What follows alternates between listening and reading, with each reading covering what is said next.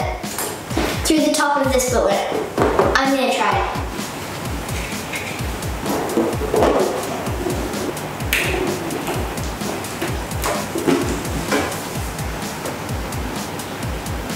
It hasn't popped. If you're really careful, you can also put it all the way through like this. It doesn't pop. That's because the rubber molecules around the neck of the balloon are less stressed than when they're pulled tight around this part. So the molecules just sort of move out of the way of the skewer. For this one, you'll need a coin and a balloon. Just put the coin inside the balloon, blow it up, and then tie it off.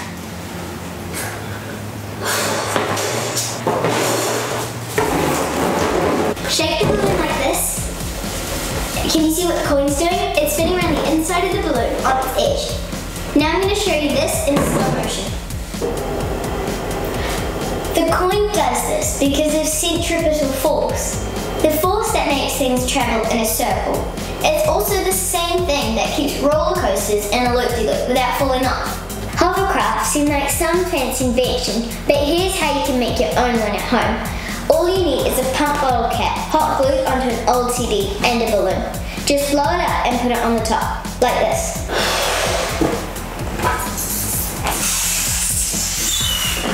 To make it easier, keep the cap of the bottle closed when you're putting on your balloon. But when you're ready to turn it on, just open it up.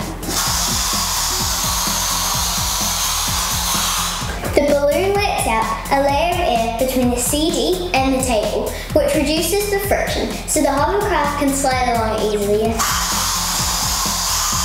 Now I'm going to be making a rocket by tying a piece of string between two things and threading a straw onto it. Then I'm going to take my balloon onto here, blow it up, and watch it shoot down the string.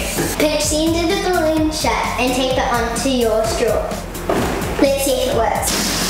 It went really fast because the balloon was under pressure, and so when all the air was released, the force of that pushed the balloon along the string. Make sure you ask for your parents' permission for this one because you're going to have to light the candle. Now we're going to see what happens when you hold a balloon over a flame.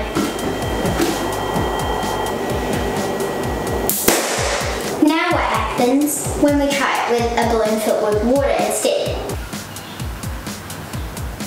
It doesn't pop because the water conducts the heat away from the surface of the balloon, but it's still really sooty.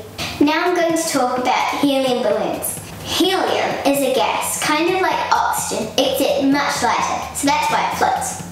Helium atoms are really small, so if you keep them in a balloon, eventually they will get out and escape into the air. That's why this balloon, which had helium in it, now doesn't float anymore because most of the atoms have gone out of it. Now I've tied a whole bunch of helium balloons together and I'm going to see if I can get one of my toys to float. There it goes. That one seems easy. Now I'm going to try a heavier toy.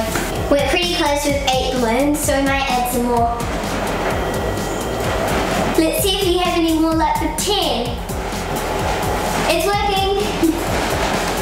Inertia is one of the laws of physics. Basically it means that if something is still, it doesn't want to start moving, and something that's moving doesn't want to change speed or direction. This happens to you when you're in a car. When it stops and starts, you get sort of pushed in the opposite direction.